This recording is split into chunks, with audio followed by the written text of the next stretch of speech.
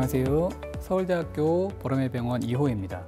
Greetings, I'm Dr. Iho of Seoul National University Borame Medical Center. Today I'm going to talk about OneGuide kit for maxillary anterior region. In the case of anterior maxilla, compared with other areas, we need to pay more attention because it is aesthetically very important. First, we need to make a prosthesis that is harmonious to surrounding gingival line. As shown, the tissue change looks quite abrupt, then it will end up in an aesthetic result, and also aesthetically it'll be more favorable if there is more interdental papilla fill. Also, it should imitate the convex contour of the labial surface of the natural tooth. For this, we need to pay attention to certain bone structures for aesthetic results around the implant. The height of alveolar crest of adjacent teeth, and height and thickness of facial bone wall in the area where implant is going to be placed. We need to make three-dimensional considerations in order to secure two types of bone structures that have been mentioned. Along with other areas, mesiodistal, labiopalatal, apicocoronal dimensions need to be considered at the same time.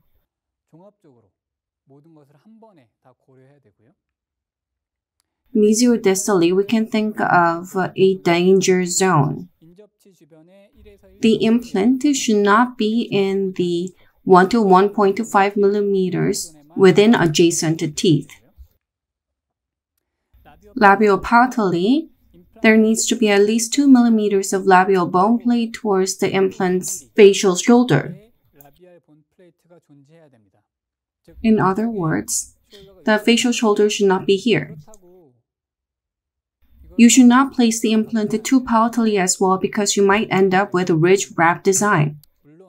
Yes, it may be better than positioning the implant labially and causing bone loss. However, it would be ideal to place the implant in the comfort zone.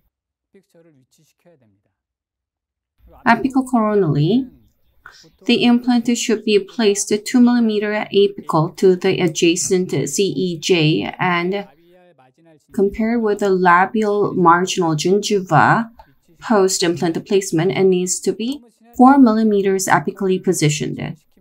If you position the implant too apically, then the pocket can be deepened and interdental papilla may not fill. If it is positioned too coronally, the shoulder may be shown or the crown may become too shortened.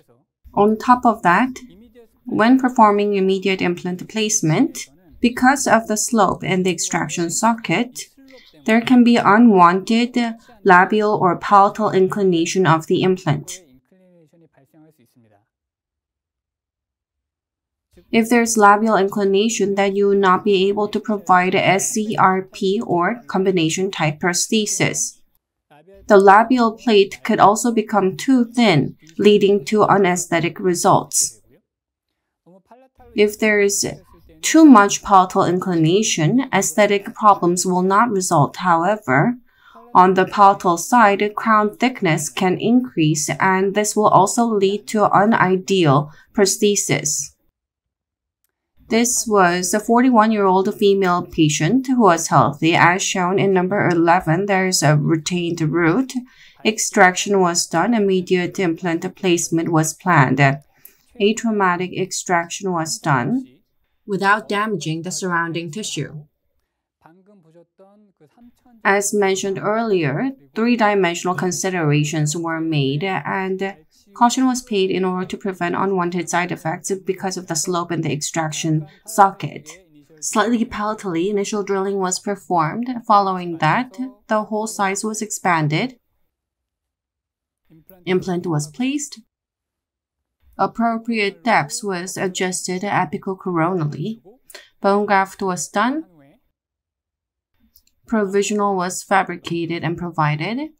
And the final prosthesis was completed. This is 3-year post-op. Aesthetically, it seems okay. This result was achieved while continuously thinking about the precautions that were mentioned previously. During surgery, however, if you take a closer look, The crown height is slightly high, and there's a slight insufficiency of interdental papilla. Significant effort was paid, however, it may be difficult to achieve satisfactory results in the upper maxillary region. This is before extraction, after immediate implant placement, and provisional delivery. And this is after final prosthesis delivery. In difficult regions such as upper maxillary regions, if you use OneGuide kit, you can get a lot of help. But basically, by using OneGuide kit, you can do prosthesis-driven treatment. You'll be able to also perform accurate and precise simulation and achieve ideal results using the guide. When performing immediate implant placement freehand, there can be drill deviations. By using special drills included in OneGuide kit, you can place the implant in the ideal position following the right path. When you use tapered drill, just as is, there can be deviations of the drill and the path can be altered. However, if you use path drill included in OneGuide kit rather than tapered drill, you can prevent such side effects. In sloped surface, if you use a tapered drill, there can be slipping. However, by using path drill, you can prevent this from happening ahead. You can make a flat surface and then you can use initial drill and guide drill to form appropriate path and ensure implant placement in an ideal way.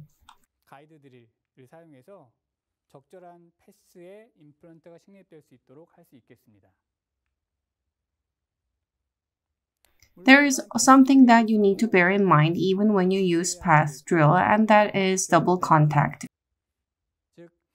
There's two types of path drill, 7mm and 13mm options. If you use a long path drill from the beginning, then there will be no double contact. There will be lack of contact on the guide barrel side, and you'd only be able to gain contact from the bone. So drilling in the accurate position will not be possible in this case when using OneGuide kit. This is a very important precaution that we should bear in mind. In order to get double contact, you need to use a shorter drill so that you can get double contact from guide barrel and the bone.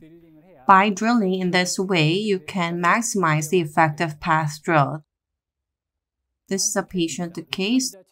This is a 78-year-old male patient. The patient had hyperlipidemia, but it was under control. Number 12, 13, and 14 are missing, and implants were planned here.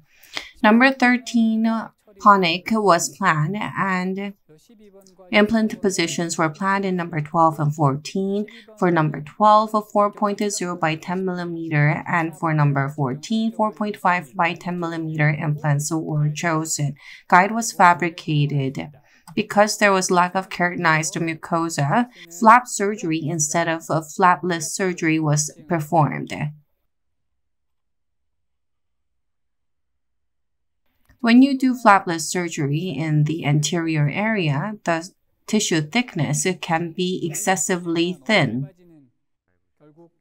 It may be difficult to recreate the convex form of the natural tooth's facial root. In general, especially in healed ridge, open flap surgery is recommended more than flapless surgery. Guide is adapted following the right order. Flattening drill is used. Initial drilling is done. All considerations are done ahead of surgery considering the characteristic of OneGuide kit. Surgery is done in a very simple manner. Guide is removed.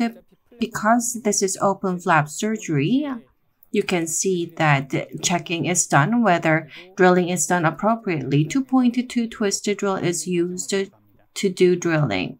Drilling process itself is pretty much defined.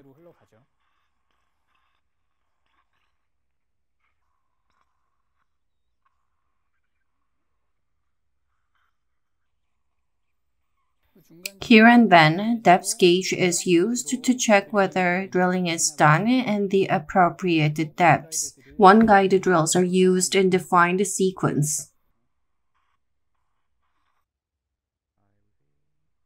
This is final drill for number 12. And this is final drilling for number 14. For number 12, 4.0 by 10 mm implant is placed.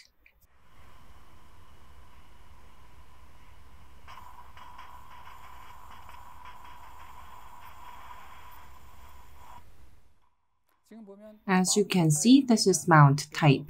These days, there is tool for placing mounted type. However, such tool was not available, so no mounted type should have been used, but it was not available either. Conventional way was used for implant placement, and it was finished off with implanted driver included in OneGuide kit. Because appropriate drilling path was established, there was no problem. Implant driver is used to adjust implant placement depths.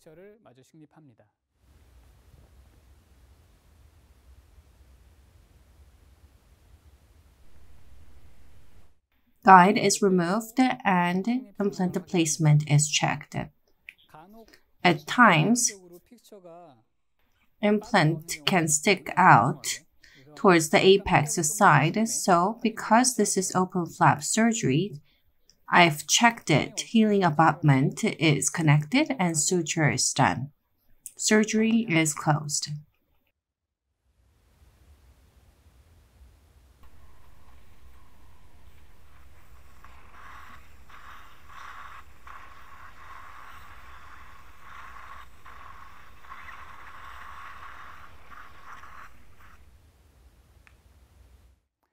This is panoramic image, immediate post-op, and this is comparison of before and after. If you look at the CT image, you can see that implant has been placed in appropriate position in number 12.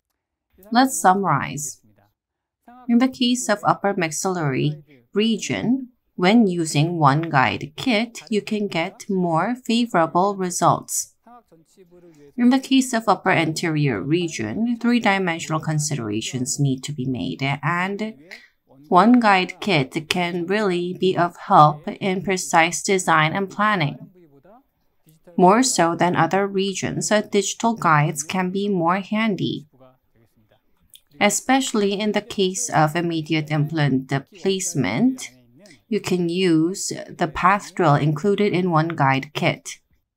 This is what I've prepared thus far. If you're interested in more detail and hands-on practice that can be of practical help, please refer to offline master course. I look forward to your keen interest. Thank you for watching.